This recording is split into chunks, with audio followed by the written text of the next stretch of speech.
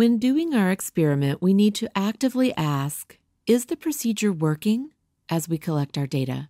If the experiment is not working, we will need to troubleshoot the procedure and restart the experiment.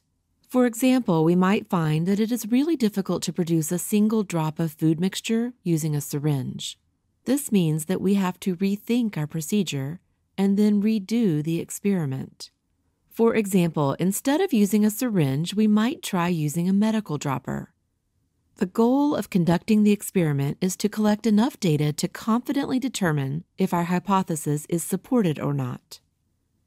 The next step after we finish our procedure and have collected our data is to review and analyze our data. Analyzing the data means looking at it in as many ways as we can. This includes things like calculating an average for the different trials of our experiment, making graphs, and evaluating whether or not the collected data is complete, of good enough quality, and is valid. For our popping boba experiment, we could make graphs that show how the diameter or height of our popping boba balls change with juice acidity. In graphs like these, we usually place the independent variable on the x-axis and the dependent variable on the y-axis. It is important to label your graphs and results clearly and include their measurement units.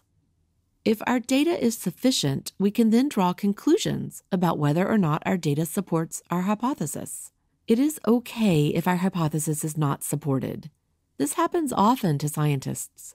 Sometimes the data leads to more questions, and the process starts again with a slightly different question and a new hypothesis. The final step of the scientific method is communicating our results. This means communicating all of our data and findings in a written report, oral presentation, or in some other way so that anybody who is interested in making popping boba balls can use our information to optimize their size, shape, and deliciousness. Now that you know how the scientific method works, you are ready for your next science adventure. Remember, though, that questions in some areas of science can be more easily tested than others. Don't be afraid to modify steps of the scientific method. For example, if direct experimentation is not possible to test your hypothesis, you could use a simulation or mathematical model instead.